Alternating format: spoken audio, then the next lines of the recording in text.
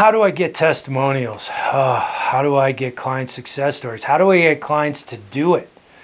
Do I put them on Zillow or Google or Facebook? Where do I put them? How do I do it?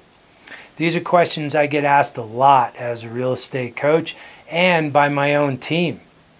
Hi, I'm Sam Wilson, the Sam Wilson home selling team at eXp Realty, the Realtor helping Realtors, and welcome to video number 9 in this value stack about serving your clients. So we've talked about how do you know you're doing a good job, and the ultimate is getting those testimonials and client success stories once the transaction is complete. So my suggestion is to systemize it. How are you preparing your clients that there's a request coming, and then how are you serving it up to your clients to make sure that it gets done? Well, I suggest having a template, making it easy for your clients. Sometimes it's difficult for them to think of what to say. They're a little uncomfortable with it.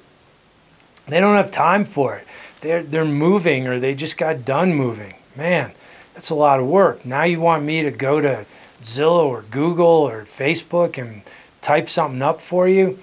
Well, if you want to reach out to me, I have a template for this, as you might imagine. Everything I do is systemized, and when we complete a transaction, it's a very standard process to ask a client to review us and to know exactly where to go to do it.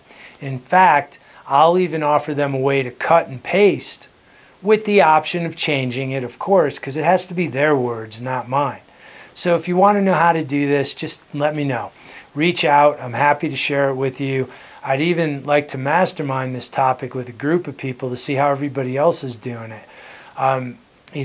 For a long time, I only put reviews on Zillow. Well, that was a mistake, and I don't mind saying it. I have about 120 or more actually on Zillow, but I only have a handful over on Google. So my focus now is on Google, because I think Google is a better place to put reviews, and I frankly don't think we should be giving Zillow any more data anymore. So let's work on reviews. Facebook's another place to do it. I'm not saying don't put them on Zillow, but you want to add Google and Facebook as well. So let's talk about it. Let's mastermind it. Reach out to me for how to do it. I'm happy to share.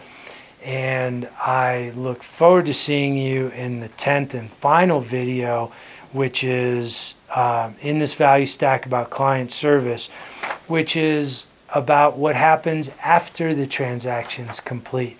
So this is where we'll talk more about clients for life. I'm Sam Wilson, the Sam Wilson home selling team at eXp Realty, and I'm the Realtor helping Realtors with serving clients.